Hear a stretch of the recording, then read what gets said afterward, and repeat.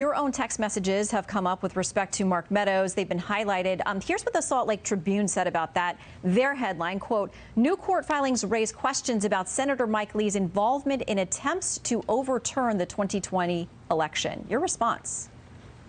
Well, first of all, look, I knew how bad Joe Biden would be as president. I knew what a disaster he would be in the Oval Office. And there was some uncertainty in the wake of the election.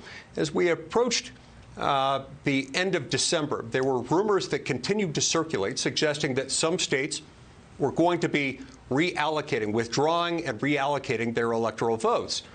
Because Congress has a role in that, and I, as a senator, would be required to certify those, I wanted to find out. So I communicated with Mark Meadows to try to find out whether the rumors were true. I couldn't get answers, so I reached out to state lawmakers in various states, not trying to influence anyone, simply trying to find out whether the rumors were true.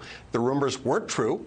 No state had any intention of withdrawing its slate of electoral votes, and that made it an easy decision on my part to vote to certify the results of the election. Has the committee asked to talk to you in the form of a deposition or otherwise, and would you sit down with them? No, they haven't. Would you sit down with them if they did? Oh, sure. Look, I'd always be willing to talk if they want to talk. Okay, let's talk about one of our mutually loved issues out there, which is the Supreme Court.